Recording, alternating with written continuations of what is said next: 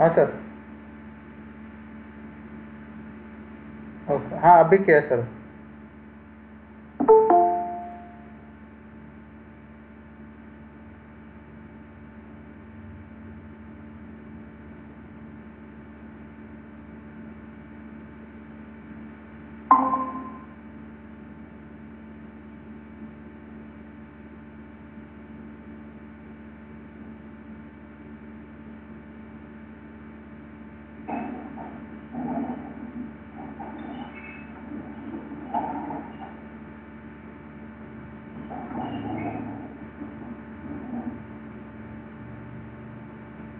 Joshi sir, shall we start now?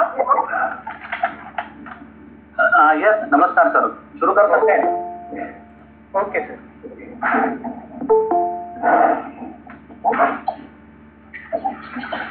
Good afternoon, Honorable Vice Chancellor Professor Prasad Joshi, today's guest of honor, Honorable Professor Jonathan Mark Kenoyer, University of Wisconsin, my colleagues and students, on behalf of the Deccan College Bicentenary Lecture and Webinar Subcommittee, I, Shailendra Mohan, welcome you all to this fourth lecture of Bicentenary series by Professor Mark Kenoyer on Textiles and Basketry of the Indus Tradition, Archaeological Evidence and Historical Legacy. Due to time difference between USA and Pune, Professor Mark Kenoyer has sent his recorded lecture. I would request our Vice Chancellor Professor Prasad Joshi to formally welcome the speaker. नमस्कार, professor Shailendra Mohan, coordinator Dr. Arti Deshpande, my dear colleagues, friends, students who are participating in this program from various corners of the world. Deccan College is celebrating the bicentennial year, and as a part of celebration, we thought that we should have a series of lectures pertaining to the three disciplines of studies where Deccan College is concerned with, namely Sanskrit lexicography, the linguistics, and also archaeology. And this is the fourth lecture in the series. Actually, we wanted to have this lecture in the last month of March, but due to several reasons, it is postponed, and we are fortunate today to have this lecture today. Dr. Kenoyer, as it was said by Professor Shailendra Mohan, could not have direct interaction. This is only because of the reason of difference of the time zone between the two countries. When I wrote to him, he readily accepted our invitation, and he was very eager to be with us, and he wanted actually to have direct interaction, question answer session also with all of us. But we couldn't have that because of the time difference.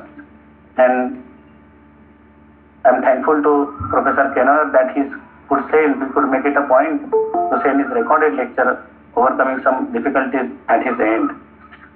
So, on behalf of Deccan College, all of us, and also on my own behalf, I take this opportunity to welcome Professor Kenoyer to this bicentennial lecture series. I extend my gratitude towards him for all that he has done in sending the recorded lectures to us. Formal letter is also being advanced to him, and he suggested that if you have any questions, if you want to have any interactions with him, then he is available through email also. So, with these few words, I again welcome Professor Kenoyer and all the participants who are managing programs. So, thank you, Shailendra Mohan, for this opportunity, and I also thank this whole committee because every month they are giving us this important opportunity to listen to a lesson. So, I'm thanking the members of the committee, and now deem it important to stop here and let us have time to listen to his lecture. Thanks. you, sir. Thank you, Prasad, sir, for welcoming the guest. Now I request Professor R.T. Deshpande Mukherjee to introduce a short introduction, to present a short introduction of Professor Mark Kenoyer. Aarti ma'am. Yes, very good afternoon to all of you. It really gives me an honor to introduce Professor Mark Kenoyer, who has been, you can say, researching on one of the oldest civilizations in South Asia, that is the Indus Valley civilization. He is a professor of anthropology at the University of Wisconsin at Madison. And he has been researching on various aspects of this old civilization, such as its ceramics, its bead technology or its shellworking technology. He has been also carrying a lot of experimental studies. So in a way, he has actually brought about the civilization to come alive, you can say, in the 21st century. And he has written several articles, authored many books. So he's a very well-known figure today and has done immense contribution to our understanding of the Indus Valley civilization and all aspects related to it. So on this note, I think we can start with the lecture.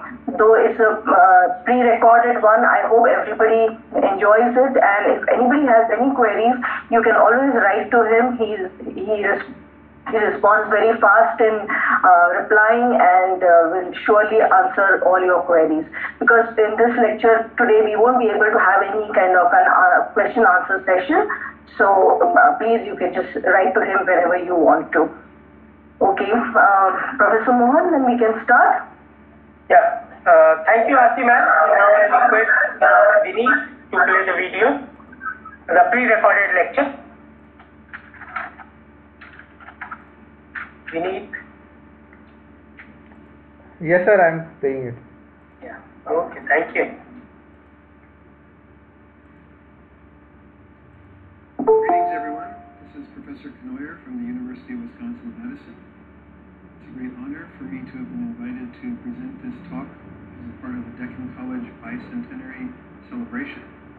I especially want to thank the Vice Chancellor, Prasad Joshi, for the invitation, and to the organizers for facilitating this event.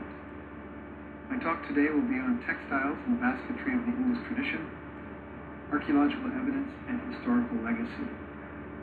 Before beginning, I would also like to thank the Department of Archaeology and Museums, Government of Pakistan, and the Archaeological Survey of India, and all my colleagues on the Harappa Archaeological Research Project.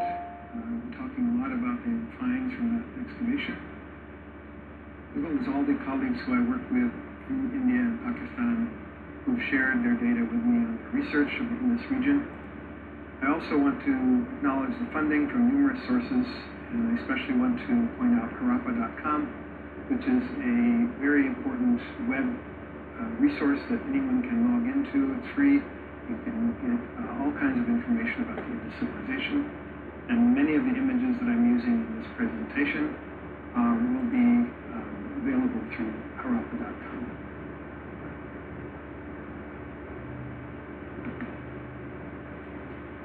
The area that we're talking about is the Indus, and the Indus Valley itself is linked to many other surrounding regions.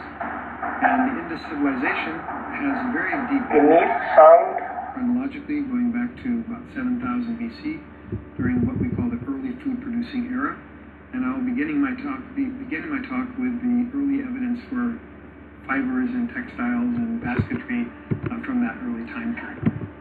But the Indus is also surrounded an historical legacy.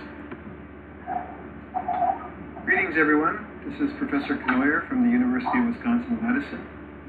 It's a great honor for me to have been invited to present this talk as a part of the Deccan College Bicentenary celebration. I especially want to thank the Vice Chancellor, Prasad Joshi, for the invitation, and to the organizers for facilitating this event. My talk today will be on textiles and basketry of the Indus Tradition, archaeological evidence, and historical legacy. Before beginning, I would also like to thank the Department of Archaeology and Museums, Government of Pakistan, and the Archaeological Survey of India, and all my colleagues on the Harappa Archaeological Research Project. We're talking a lot about the finds from that excavation. as well as all the colleagues who I work with in India and Pakistan who've shared their data with me on their research of the Indus region. I also want to acknowledge the funding from numerous sources, and I especially want to point out Harappa.com, which is a very important web resource that anyone can log into. It's free.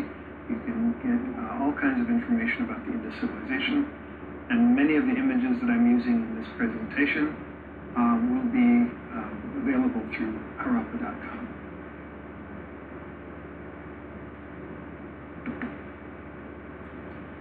The area that we're talking about is the Indus, and the Indus Valley itself is linked to many other surrounding regions.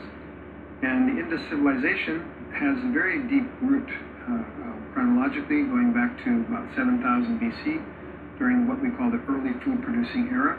And I will begin my talk with the early evidence for fibers and textiles and basketry from that early time period. But the Indus is also surrounded by other regions, which we will discuss as we go through this talk. The Ganga of India area, which is where we see later developments of the Indo-Gangetic tradition. The Deccan, where we see important continuities from the Indus and indigenous developments. The Malwa area, Baluchistan, Helmand, and Bactria Margiana. All of these areas were linked to the Indus, as well as Oman, which is across the sea there. So all of these areas were linked, and I will be talking about regions that are linked to the Indus in the course of the talk. It's actually been over 100 years since the earliest excavations at Harappa, and more than 200 years since the site itself was discovered. And ever since the first excavations, both at Mohenjo-daro and Harappa, we have scholars who were finding and reporting about early textiles.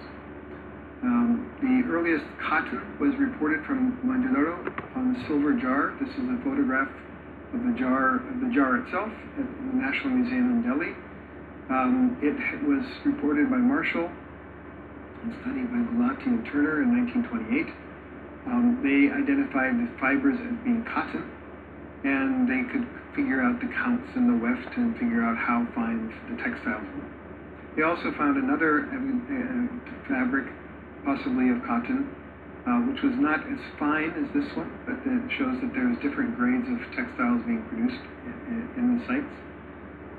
In the excavations at Harappa, Watts did not report any fibers being preserved because of possibly the techniques that were being used for excavation, but he did note that fabric impressions were on faience vessel fragments, and I'll talk about those a bit later.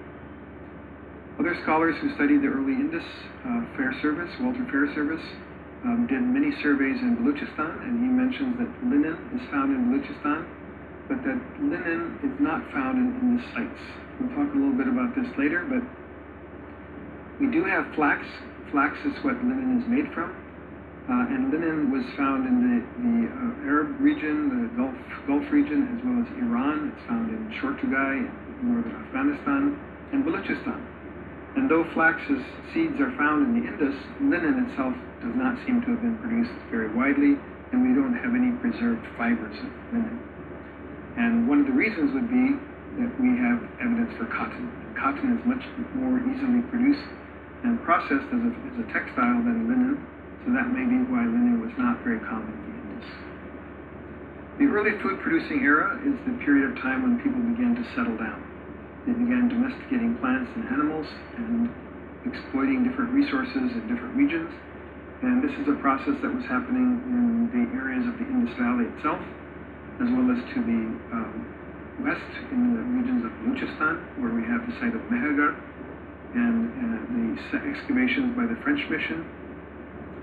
We also have new evidence from the other side of the Indus Valley, in the region of the Ghaggar-Hakra River, of the sites of Birana and Girawar, who were excavated by ASI and the Deccan College, which show early dates similar to what is found in Mehergarh, but we also need a bit more detail of these dates coming out. So we can expect similar types of things being found on both sides of the Indus Valley, as well as within the Indus Valley itself. And Mehergarh is the site where we have clear evidence for early fiber technologies as well as basketry. This is an example of a burial from Mahagod, and at the base of the burial you'll see here an example of a basket that is buried with the dead. This was before the development of pottery, so people were making baskets and coating them with bitumen to make them watertight. They were also using them to probably hold and roast foods. We also have bone tools that would have been used to make the baskets. We also have examples of woven textiles from Mahagod, and one of them has black and red color. So this suggests that they were dyeing the textiles. Red could have been made from madder or root, and the black could have been some kind of ferrous material, iron. We don't know the analysis of the materials yet, but this was found in one of the burials from Mahagod. They also may have been using cotton fluff or matting in the burial. So Professor Jarish, when he was talking to me about the site, told me that in many of the burials they found evidence of a kind of a layer underneath the individuals, suggesting that they had been kind of a blanket was put in there, or some kind of bedding was put in for the people to sleep when they were buried. And as I mentioned, many types of baskets were found, mainly coiled and wrapped baskets. These baskets were probably made from grasses as well as different palms. There are two types found in Baluchistan. One is called the Mazari palm, and the other is the date palm, which is the fruit. The palms that were grown in the period 7000 BC might have been wild dates, but both wild dates as well as wild Mazari palm were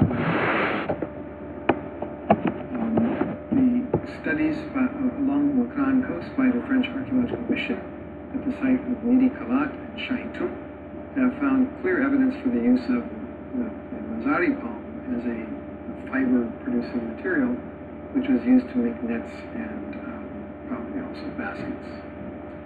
They found evidence of basketry being used as a foundation material from which you can make bangles. So these are the impressions of a woven basket. Maybe it was rolled up and then the basket and the bangles were made on top of it.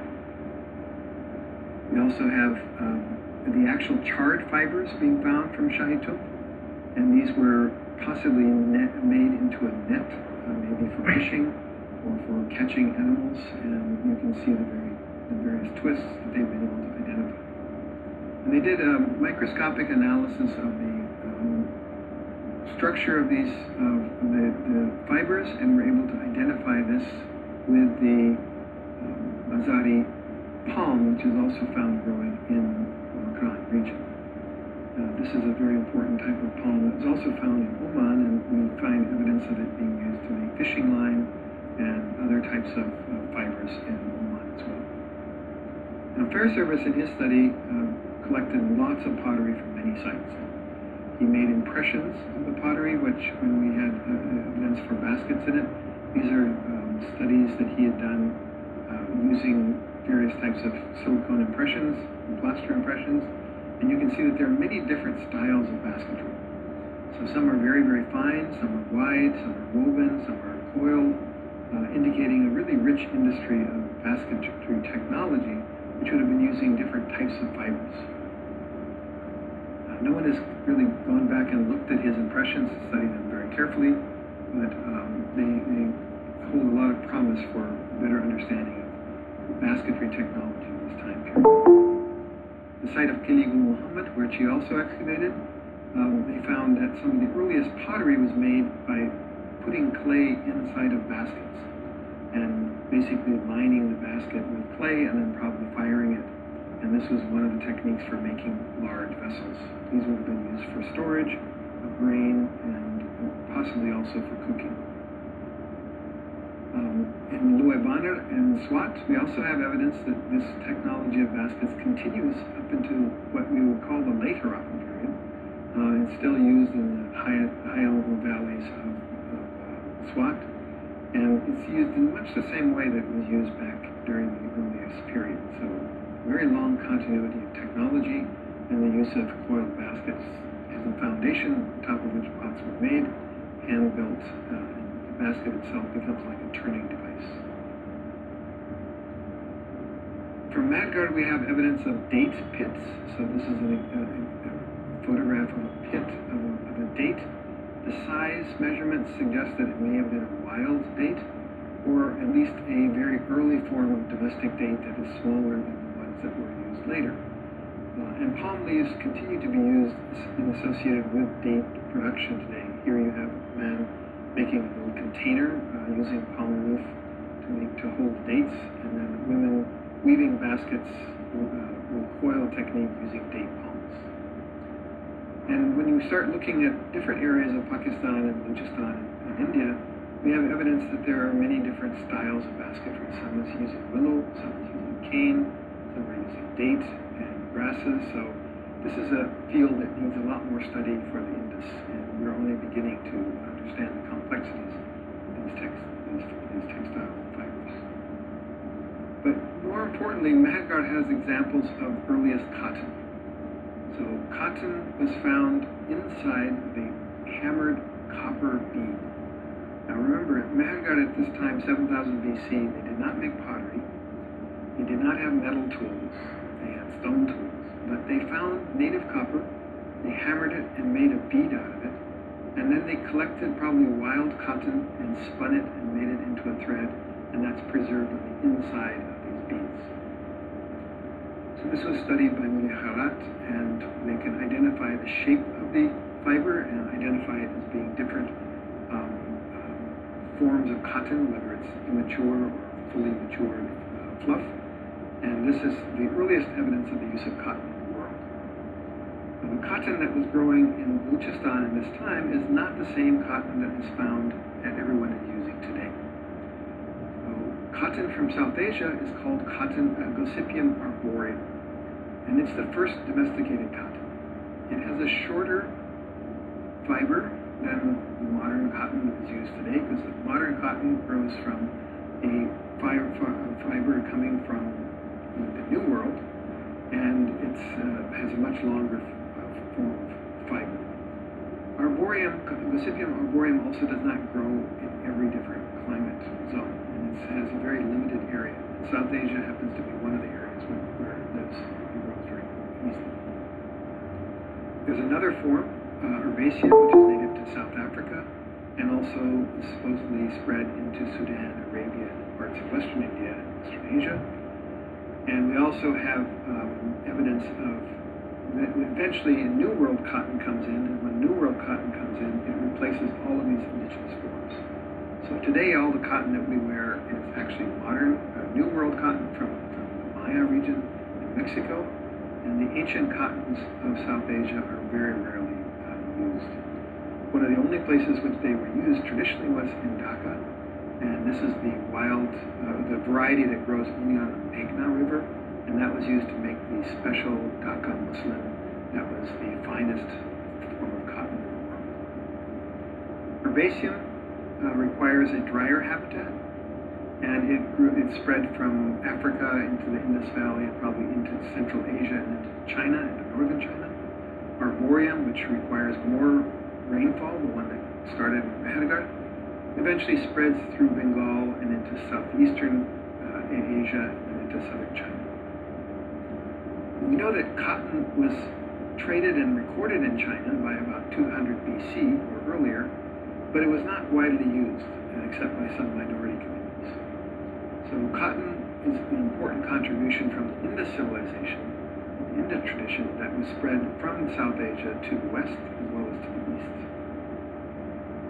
What they did with these textiles, we don't really know because we don't have many more fibers preserved. As I mentioned, in Madgard we have evidence of black and red colored fibers, but we don't know if it was cotton or what kinds of dyes they were using.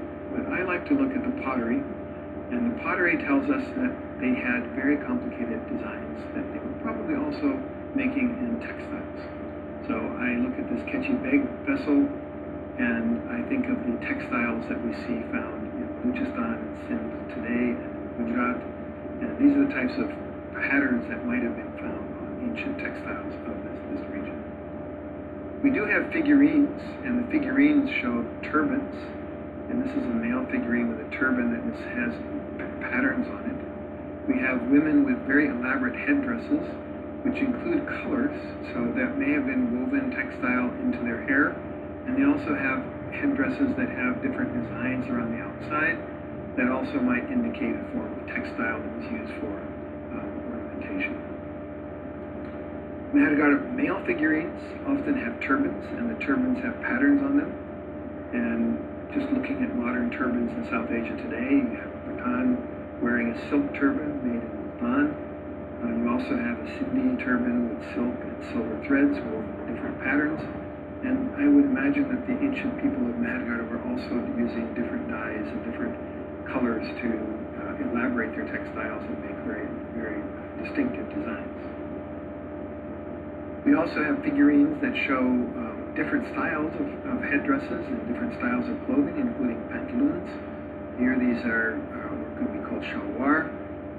These Brahui photograph of Brahui men from Balochistan, which is not far from Madagascar, show also men with very distinctive types of turbans. So turbans and trousers would have been made with these textiles. And to make trousers or shalwar, you have to have needles and sewing. That means that the fibers have to be strong enough, and then you have to have fine tools, fine needles to sew to make these kinds of textiles or clothing. Balochistan also has, during even the later periods, some very elaborate painted pottery, which I think of as being a reflection of probably designs on textiles. And here, these are from the Nal region with different patterns, geometric patterns, as well as plants and animals. And in Loralai and Balochistan, you have polychrome vessels and a figurine, which has designs painted along the leg. And when I saw this figurine, the first thing that came to mind were the Susi churidars that are worn by many women in Pakistan today and in Sindh. And these are especially woven in different parts of Sindh, in Shikarpur and in Khairpur. And you see the similar patterns also in pottery. So this again it accentuates the importance of dyes and different colors, woven in special patterns to create really distinctive styles of clothing. So the early period sees the foundation of textiles. That's the period when we see cotton being developed and then possibly sewing and shaping of clothes. But the regionalization period is when we start seeing some expansion. And this is the period which we call at Harappa the Hakra or the Ravi phase and the Kodigian phase. And it extends from around 5500 to 2600 BC. And the Harappa is located in an area which historically has been one of the most important cotton-producing areas of Pakistan, the Indus Valley. And today, it also has one of the very, very important cotton producing.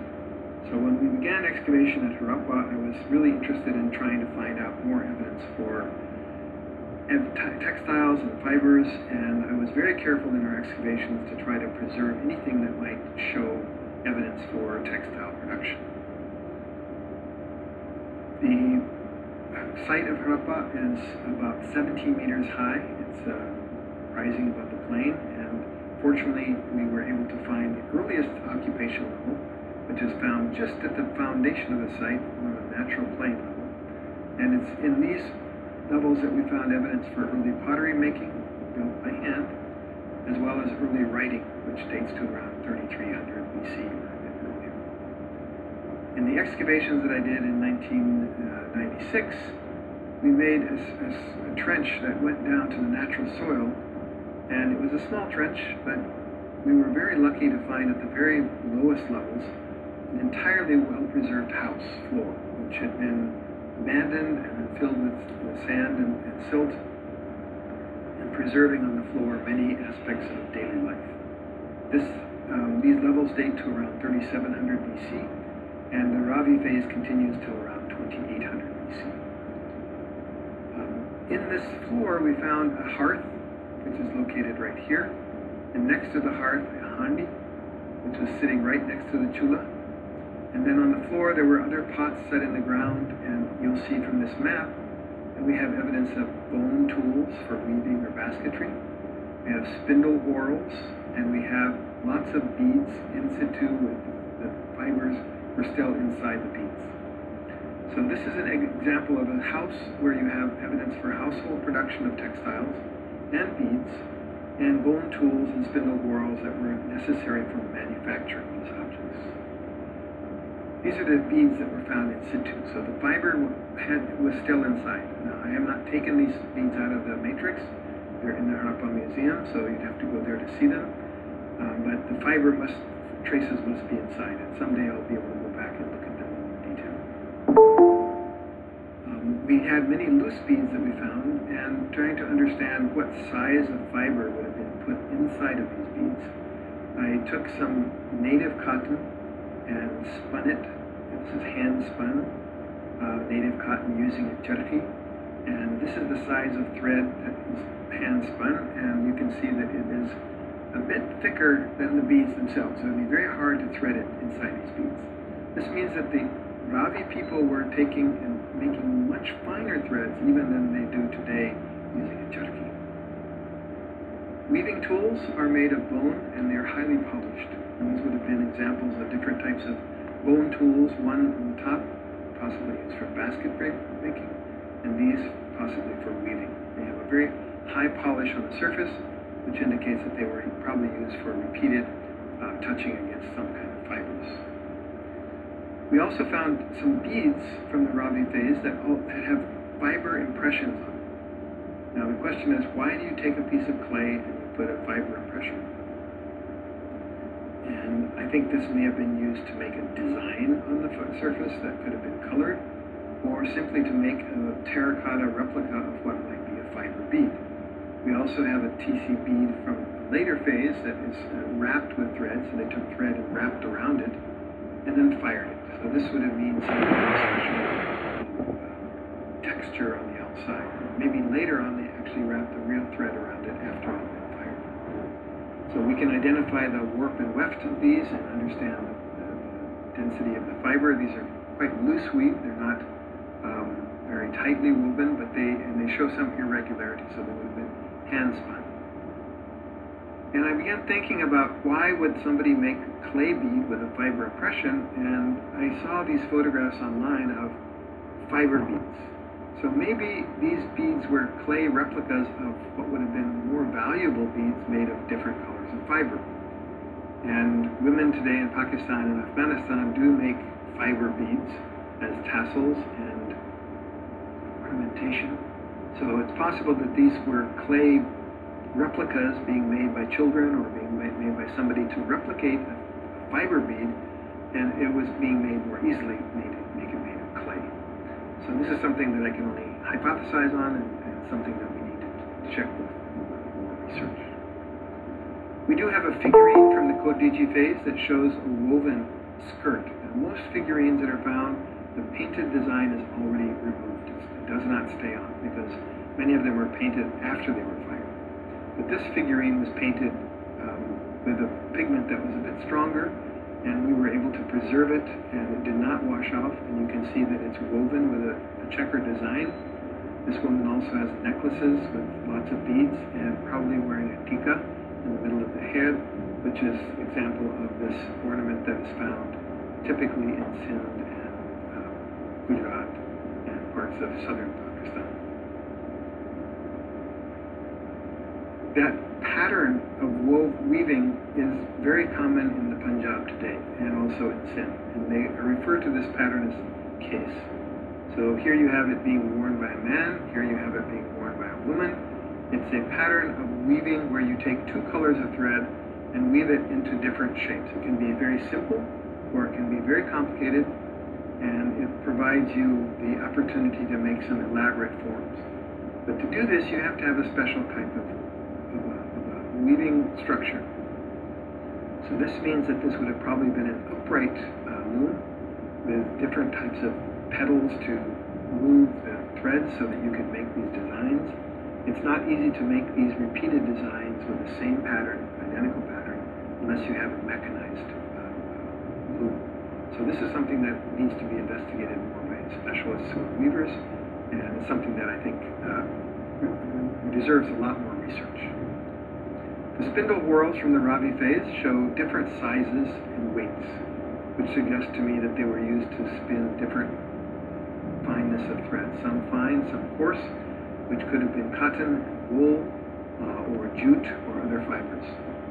And we've been able to measure and weigh these, so I would encourage anybody who's doing research in spindle whorls to make sure you have weights and sizes so that we can start to compare these data.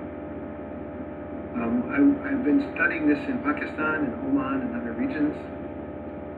And here you have women from the Kalasha region of northern Pakistan spinning goat's hair and also spinning wool with wooden spindles. So many of the spindles that the Harappans used might not have even been preserved. We find some evidence of terracotta spindles, but here they're using wooden spindles and they're able to make very elaborate threads and some very fine using this technique. Now, I mentioned before that some of the artists had found faience objects with textile impressions on them. And the earliest evidence of faience vessel with impression is from the Kotdiji phase at Harappa. So this is an example of the inside of one of these vessels. This is a replica that I made. And you take a ball of cotton and you wrap it with a fiber, textile, and then you make the faience on the outside. After you fire the faience, the interior is all burned away, but it leaves the impression of the fiber on the inside. So this means that early Kotdijian community were beginning to make very nice glazed vessels, but they were using fiber impressions or fiber as the interior of these vessels. And here you can see some coarse twists, and this is a Z twist, and so you can see that they were making different styles of textiles and using them in other crafts. During the Kotdiji phase, we also have evidence for impressions on pottery, which suggests that textiles were being used as a foundation on what top of which pottery was built. This one has different thicknesses of fibers, and my feeling would be that maybe it's different colors of textile or different. They wanted to show a texture of the textile, so they would use thick fibers going one way and thin fibers going the other, and it gives a very interesting pattern. So this is, again, evidence for the complexity of weaving during this Kotdijian phase. And then you have some fibers that may represent twill or much flatter weave, and this is possibly wool. And I've done some experimental studies to compare the impressions taken from different fibers. I didn't have time to show them all today, but that helps us to understand whether it's a wool fiber or cotton fiber or jute fiber. During the Kotdijian phase, we also find at Harappa evidence for baskets, and this is a coiled basket that we discovered in one of the Kotdijian street areas. Probably made with palm leaf with grass filling, so you take grass, make it like coil, long strands, and then you wrap the grass with the palm fiber to create these baskets. We also have during the Kotdijian phase painted wool figurines. Now, you could take a wool and you can use mehndi or henna and you can make designs on fur, but in Pakistan, in the Punjab, especially when it gets cold in the winter, and in Sindh, the cattle are very valuable and people don't want them to get cold, so they make blankets for them. And these blankets are often very beautifully decorated. So when I see these figurines from the Harappa phase, from the Kotdijian phase, with designs on them, I think that maybe they have been covered with textiles and that these textiles are reflected in some of the designs that we see on the cattle. And the Kotdiji phase also sees the earliest evidence for the use of very, very valuable materials made of metal. Now, these are a sequence, so this is 1 centimeter, so this is basically 5 millimeters in diameter with 2 holes. This one is 1 centimeter in diameter with a stipulated punctated design. It has a little hook on the back that you can use to sew onto clothing. And these types of ornaments would have been used for decorating textiles. They would have been sewn onto clothing. This is a Sindhi gudge, a woman's dress that is covered with sequins that glint in the sun or at night with the firelight. And you can see here Turkmen children wearing silver jewelry sewn onto their clothing that helps them indicate their status, their ethnic identity. And Kunal is a site which has very good evidence for the use of silver jewelry during this early Kognichi phase. So that's the period when we see many new traditions coming, and all of this sets the foundation for what we will see in this civilization period when we see the urban centers emerging. So we have major urban centers occurring: Rakhigarhi, Harappa, Meriwala, Mohenjo-daro, Lakhanjo-daro, Dholavira. These are all big cities, and the big cities would have been supported by smaller towns, and one of the important trade items that was probably moving up and down the Indus are textiles. And this region was also sending textiles to as far as Mesopotamia, and we have evidence of cotton in Oman, which probably came from the Indus Valley, was used for fishing lines, as well as inside of beads. And this is a region that may have been one of the important producers of early cotton that was spreading out throughout to the west, and eventually through Central Asia into China, and then across South Asia into Southeast Asia. So the Indus Tradition urban phase starts at around 2600, but most of our evidence for textiles comes from the middle and late period, to what we call it Harappa 3B and 3C. And these are the periods where we have the most data that we can talk about.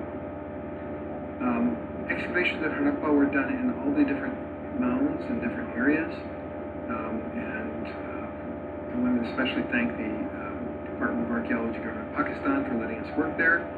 It was first excavated by the ASI in the 1930s. A lot of that material is in Delhi, and more studies need to be done on the materials collected during that early phase.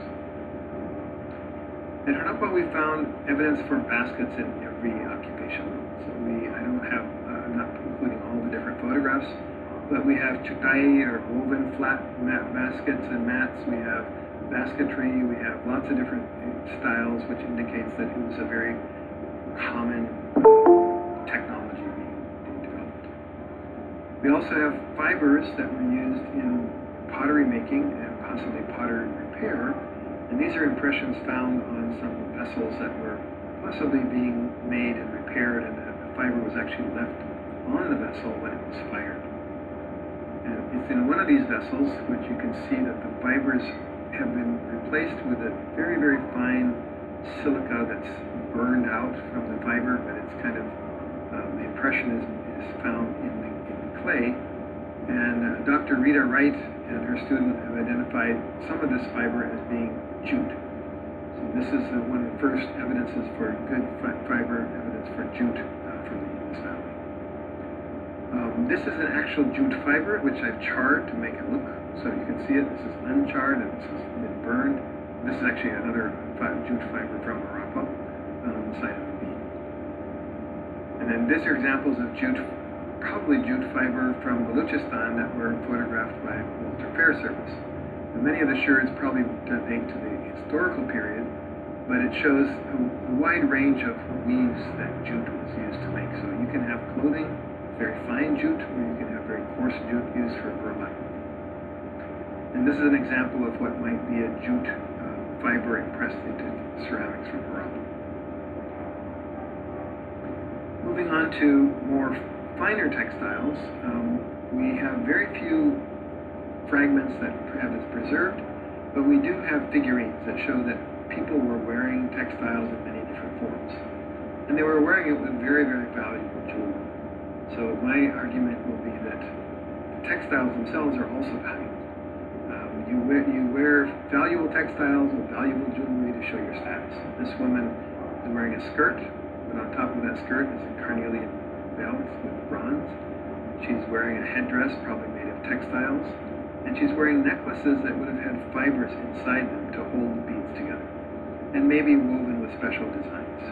This is another example of a headdress which has flowers on it. Now, these flowers could be natural flowers, but they could also be fiber or fabric flowers that were made to look like flowers using textiles. We have figurines that just have a simple skirt, an elaborate headdress, or different types of turbans. The same simple skirt but thrown over the breast is worn even by communities in different parts of India today. Other figurines show very more elaborate forms with decorated headdresses details showing a wide range of styles. And these different styles of headdresses, different styles of skirts, all probably relate to ethnic identity. You can see here that tika is still worn during the Harappa period, and different styles of headdresses, some of them linked to the Baluchistan style from Mahadgar, and then long skirts, short skirts, different types of belts, all combined to help differentiate people within the cities. So cities are places where textiles become a very valuable commodity, because people can look at their textiles and know who you are, how much wealth you have, and what power you have. Some of the textiles were possibly worn as longer skirts, and this cylinder seal from Kalibanga shows what appears to be a woman wearing a very long skirt. And here's another example of it with patterns. So again, here this would be a decorated textile. And probably the most famous figure is the so-called priest king. As many of you probably know, this is not a priest or a king. It may be an elite from one community, but this figure, when it was first found, the photograph on the left, shows a reddish pigment on the inside of these trefoil designs.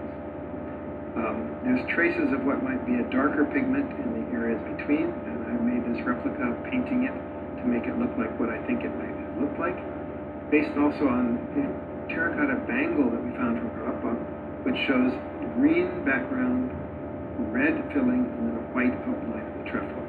So this is a bangle with a design identical to what I think may have been on the priest king's cloak. So it shows that some textiles were very elaborately decorated and probably had very important ritual meaning. So these symbols are not just for decoration, but they would have had some ritual meaning as well. Other textiles don't have patterns on them, but they probably were also very well painted and decorated. And some figures have evidence for turbans during the Harappa phase as well. So the concept of a turban being worn by men starts in Mahadgar in an early period and continues on into the later phases. Painted pottery in the Harappa phase also shows elaborate designs, which I think probably reflects the kinds of techniques used in embroidery and textile decoration. We don't have any examples preserved, but if you look at modern embroidery, you'll see how these same motifs are combined to create peacock motifs and geometric designs that are part of embroidery today. Similarly, we have more figurines in this procession, which is part of a ritual. So the textiles were used in sacred rituals. People would have to wear certain clothing as part of the textiles. And you have hair that is bound in chakta. It's a very long hair, but probably wrapped with fibers. These are also examples that should suggest that textiles had a very important role in ritual as well. And the people design that we see on modern textiles was probably also incorporated into ancient Indus textiles as well. We have geometric seals. Each of these seals represents a mandala, or a form of ritual design. And these designs are also seen in modern embroideries, which most people don't pay the attention to them, but these are actually mandalas. And women who are making these designs often pray and they recite scriptures when they're making them so that these objects protect the people who wear them. So these are important things that people tend to forget when you start looking at textiles. Textiles are not simply decoration, but they are also protective, and they are meant for rich spiritual reasons as well. Now, where do you get all the colors from? So in this region, I've shown you lots of colors of different colors, but one of the most important dyes that was developed in South Asia and became very important for trade is indigo, neem. And throughout our excavations at Harappa, I was trying to find evidence for dyes and different types of dyeing facilities. And I was very fortunate that when we came to work in the area of the so-called circular platforms, which Wheeler had excavated one, Lutz excavated 22 of them, but the study of these was assumed that they were related to grain. And it was because Wheeler misidentified these as grain processing. These circular platforms were not used for grain. They were enclosed in a small room, if you try to process grain in a small room, you will die of silicosis. You don't do that in a small room. You do it outside in the fields. So these were not meant for grain processing. Just everybody understand it. So this is the excavated one from Wheeler. He left it, and we re-exposed it and looked at it very closely. We found another one that had been robbed by the Harappans. Now, why would you come and rob something and take bricks from some surface? And we found evidence that people had dug through the surface and dug down to locate this structure and then found the center and excavated the center. And in the center, you can see where they excavated. They dug a pit right here and they took out this clay. They took out the clay up here, but they missed this clay. They left it. This clay is a dark greenish color, which means that it had some kind of organic material in it.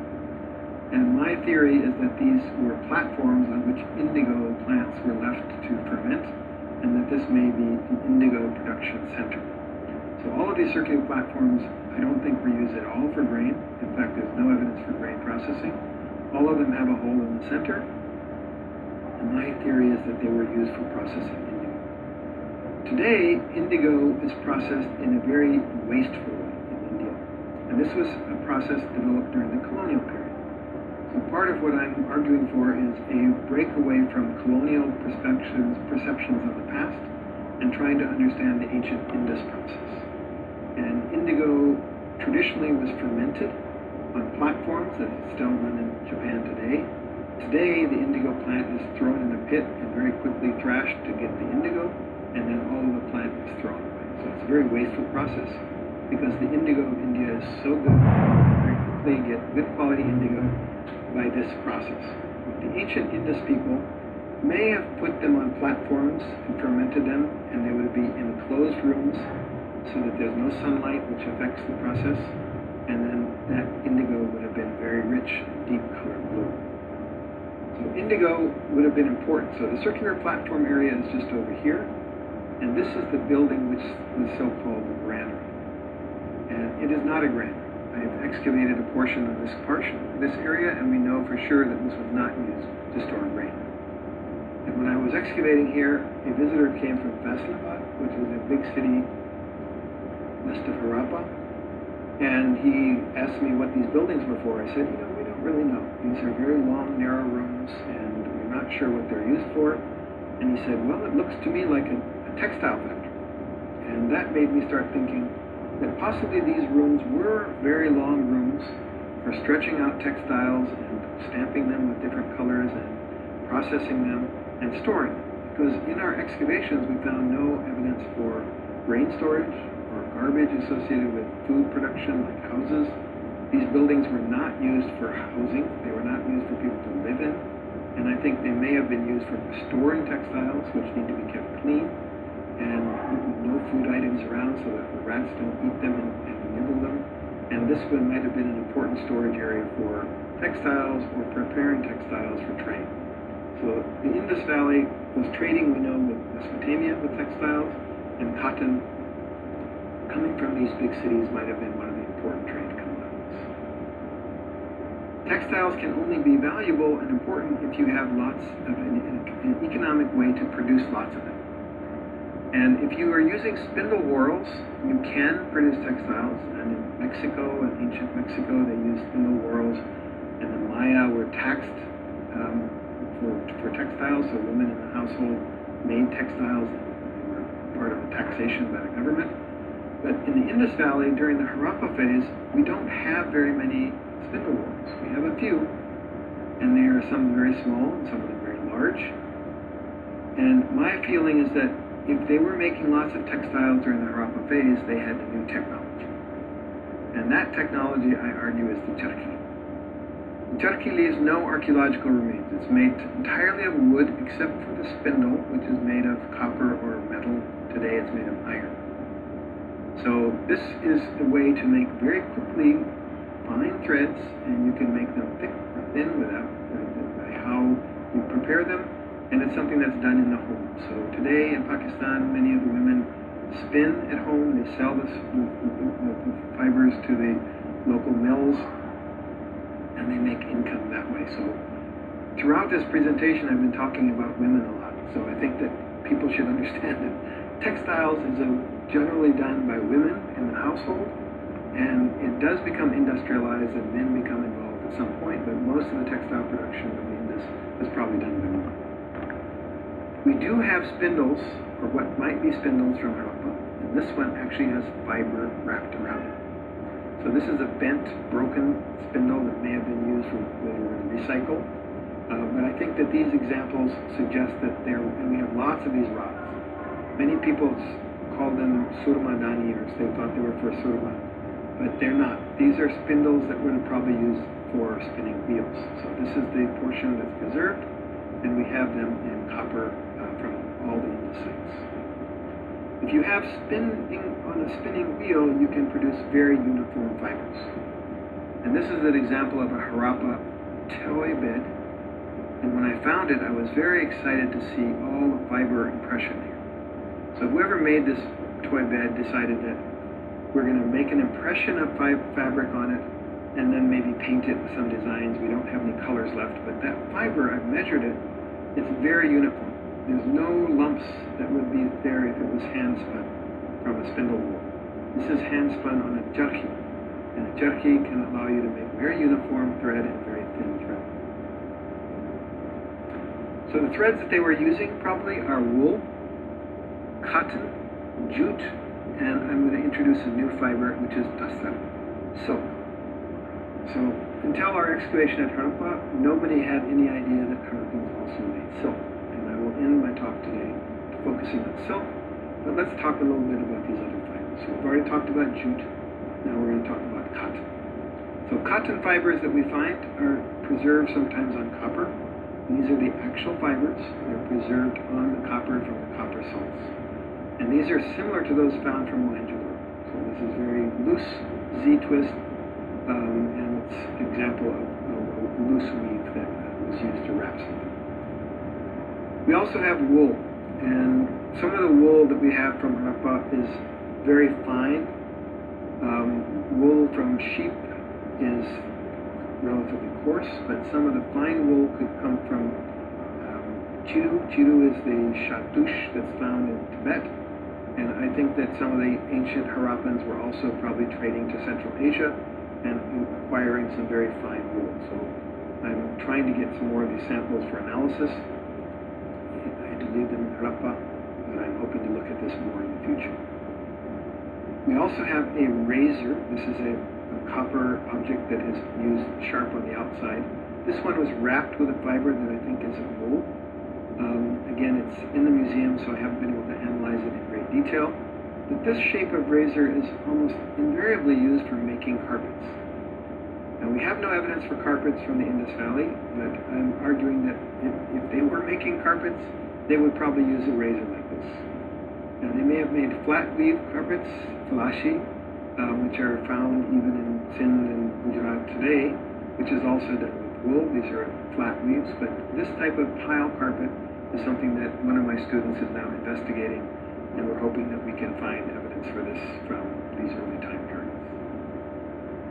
The discovery of silk was found in 2000, in the excavations in 2000, when we began excavating an area that had been very badly eroded.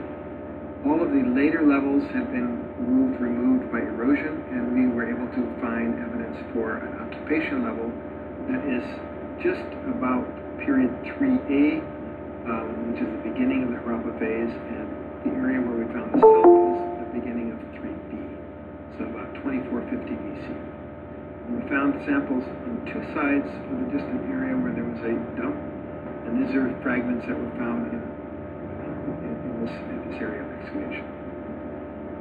The fragment that had the silk in it was an ornament. Now, this is a necklace made of wire, made of copper, that has been wrapped very tightly, and inside is a tassel. It's basically a fiber of thread. And fragments of this I studied separately in Madison, and Irene Good studied separately in Harvard. I did not know she had a sample. And I remember calling Richard Meadow and saying, I think we have silk at Harappa. I've studied this sample. And he looked at me, he kind of said over the phone, he said, Well, Irene just told me that she thought that it was silk too. So two people independently came to the same conclusion that this is silk. And this is something that I'm continuing to study. Unfortunately, Irene Good has passed away, and I'm the only person who's had example. I've been able to study these, and we need to continue more work on the samples. But this is a fiber inside of a necklace, which would have been part of a tassel on a very elaborate ornament. So where does silk come from? Silk comes from a moth. And the moth that is found wild is called Bombax mandarina. It's found wild in India. It's found wild in China. In China, that moth was domesticated, and the wings were stretched such that it was not able to fly anymore. And that Bombax mori is called, is the domestic silk moth. In South Asia, it's very possible that that same domestication process occurred, but everyone assumes that if it's Bombax mori, it came from China. We also have in both China and in India other types of wings, and they are, one is called tassar, the other one is called eri or indi, and the other one is called buga. So these are three different varieties of so-called wild silk, but all of them have been impacted by human cultivation. So even though they are technically wild and that they fly and they can fly away, whereas Bombax mori cannot fly away, all of those species have producible silk. This is tassar from oak trees in China. This is tassar from various types of trees in India. Actually, I took this from a bear tree from outside my kitchen when I was a teenager. And these are eri that grows on castor bean. This is red eri, and this is buga. These are Cambodia Bombax mori, which is a yellow color. It turns white after it's processed. And this is Bombax mori from Assam. These are examples of the small size of a cocoon of Bombax mori and the large size of a cocoon from the wild silks of buga. Now, processing this results in different qualities. You can reel it, or you can let the moth come out. This is called piece silk because they don't kill the moth, and then they have to spin it by hand. When you kill the moth, this makes the silk impure according to later Buddhist traditions, where monks were not allowed to wear silk that had been made by a moth that had been killed. So you have to let the moth come out of the cocoon, and then you can wear this silk because it's made by letting the moth live, and then you can take the silk. And so this type of silk is called piece silk. Now in Harappa we also found another razor. This one is a different kind of razor for shaving probably, but it's wrapped in a fiber that I also identify as silk, which means that Harappans were making silk for tassels, but they were also making it into fibers that were woven. And this fiber was used to wrap up a piece of broken metal that was going to be sold to some kabar and then recycled. So they were using silk in everyday activities. There's some more details. I realize I'm going a bit long here. This is an example of a tassel inside of a hollow bangle. So we have it in a necklace, wrapped around a piece of textiles, wrapped around a piece of metal. And then this one is on the inside of a bangle, which would have been, again, a tassel in a bangle. These are microbeads found from the site of Chandaro, and inside of them we have evidence for, according to Irene Good, these are where they were found in Chandaro, silk inside them. And she identified this silk as being muga or possibly eri. So these are examples of silk from different contexts. And we're still doing many studies of silk, but the important point is that Harappans had silk, and this was probably one of the most elite forms of textiles being produced. I've looked at some other Chandaro beads that may have possible cotton inside of them. So sometimes they may have been using cotton, sometimes they may have been using silk. Now, where is silk grown today? Today, this is a map of India showing all the major silk producing areas, and the Indus Valley is basically, the Indus, Pakistan is basically empty, it hasn't been included, but just north in Kashmir, you have silk production, and it's possible that silk might have been produced in the area of the upper Indus Valley, or even Sindh. Cotton is grown in other regions. So we have main cotton producing areas, which are very important. Gujarat is one of the most important areas today for cotton producing. But in Pakistan, Harappa is also very important. So Harappa has enough rainfall and produces summer cotton that is really important. So those are the foundations for the Indus textiles, and then what happens in the later Harappan period, we are still investigating. I don't have a lot of detail on it, and I'm going to jump from the later Harappan into the early historic to show a little bit about the legacy. But we do know that the late Harappan period, we have connections between the Indus region and into the Deccan area, and Daimabad is one of the furthest sites to the south. And here is where the Deccan College comes back into play, because the Deccan College began excavating areas in the areas of Maharashtra which associate with the Jorwe culture. They found evidence at Chandoli for flax. They found evidence at Navdatoli for cotton. And most importantly, in the Navasa excavations, directed by H.D. Sankalia, they found evidence for silk. Silk and cotton mixed together. And when you mix silk and cotton together, it makes a special type of textile. And I'll explain that in a minute. So silk fibers were used in a copper bead, and we also suggest that this was very fine. So these are examples of the beads from Navasa that are still in the Deccan College collections. New studies need to be done of this, so I would encourage people to re-examine the beads, re-examine and re-photograph these fibers so that we can learn more about them. After the Indus period, we have a transition leading up into what I call the Indo-Gangetic period, beginning with Vedic, painted gray ware, northern black polished ware, and then we have the early chieftains and city-states that linked to the Achaemenid Persian Empire, and then the invasion of Alexander, and then the Mauryan Empire. So this is a period of time that I'm going to just briefly talk about regarding the textiles in the later period. And I want to focus on silk. So the earliest silk references in texts, which are noted by many Indian scholars, and then even in the 20s, are noted in Panini's grammar, Astadhyayi. Now, Panini lived in Gandhara, near the Indus and Kabul rivers, near Peshawar. He did not live in the Bengal region. So he was familiar with this area, and so his area of expertise was Gandhara, northern, what is now Pakistan. In the Astadhyayi, he mentions different types of silk. Patta, Pattu, which were textiles commonly thought to have come from the east, from Assam or Bengal, or possibly Central Asia. He also mentions Koshea, which is silk or silkworms. But importantly, he also mentions Chinamsuka. And Chinamsuka is supposed to come from China, which means China. And now the question is, when did the word Chin be associated with China?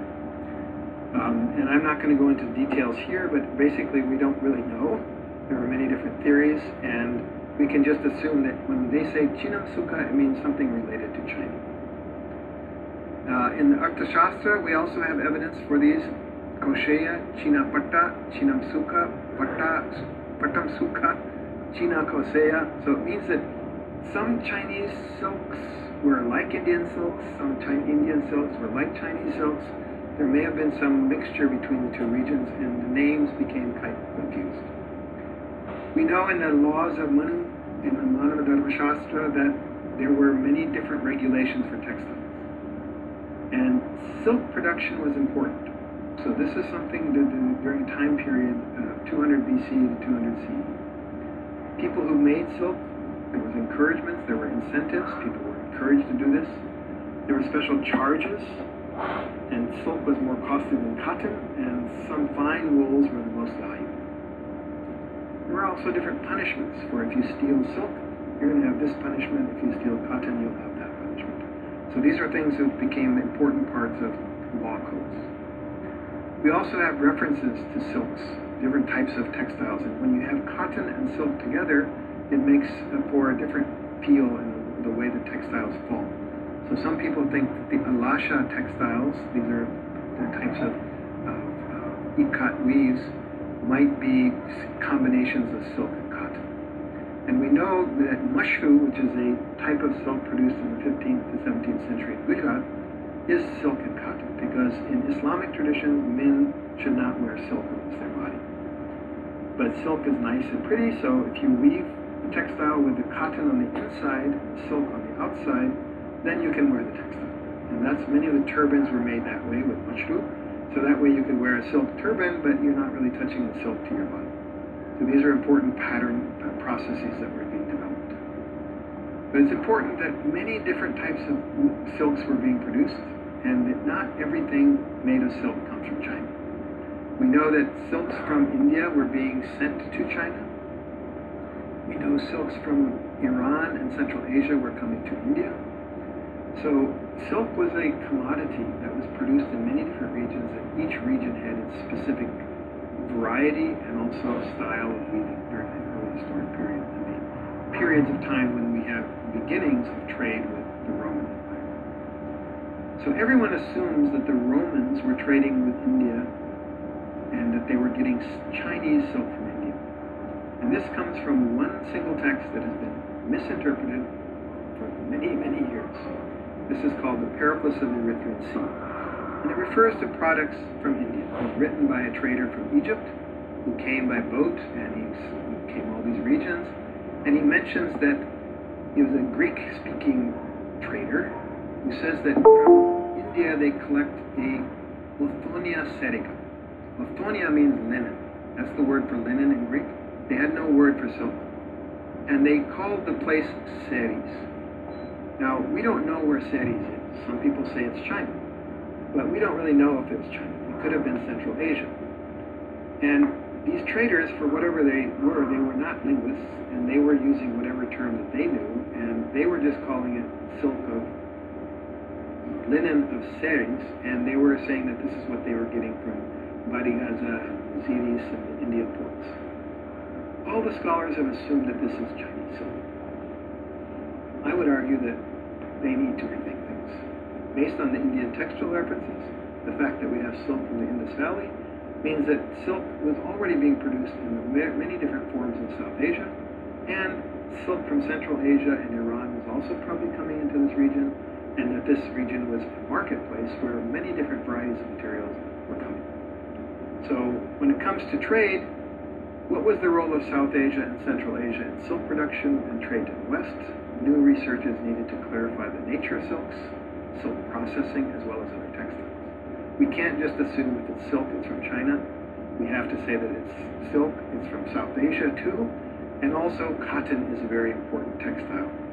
And I want to conclude my talk with emphasizing that the fragmentary of nature of textiles have left their history and the people who produced them understudied. We need to know more about the women and the children who were involved in textile production.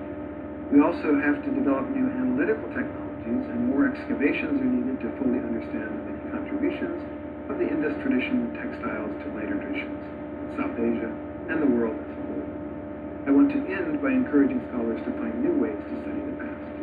Thank you.